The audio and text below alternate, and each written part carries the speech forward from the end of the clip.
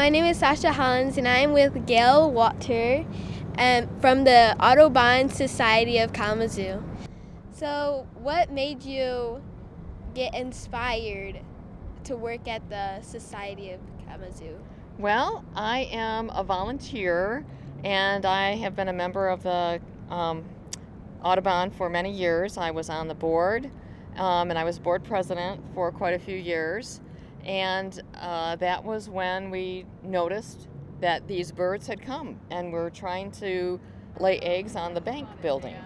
And at that time there was no nest box, and they would lay their eggs in a gutter, which is what peregrines do. They lay their eggs in a depression. They don't build a nest. And so people were asking, what can we do? Well, how can we help these birds? And so a number of people put their heads together and got the bank to agree to put up a nest box. And I got involved after that just because I thought it was pretty interesting. And so I have been following the birds and have now a responsibility for the website and the cameras and the webcam and keeping people informed about what the birds are doing. See if you can read the number. So how'd you get the name of Merze Tate for the bird? Merze, yes. So I was intrigued by Merze Tate because Sonia had come to visit an organization that I belong to, and part of, I learned about that, of her involvement with the Merze Tate nonprofit, and so I read about it online.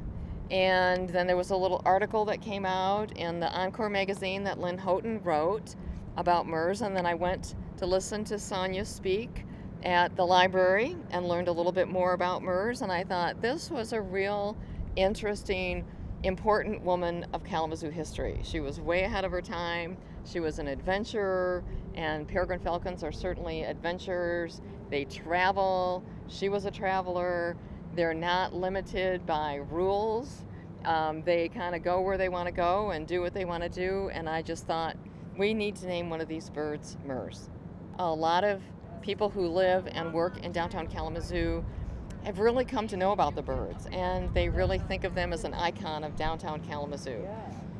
And so they care a lot about the birds, and if we were not keeping track of the young birds as they are starting to learn to fly, oftentimes they will end up on the ground, and we need to pick them up and get them to safety. And that's what happened to Miss Merze. She got herself out of the nest box early, landed right down there in the alley, watching the folks ride their exercise bicycles in the gym. So we had to pick her up and put her back up at the nest box.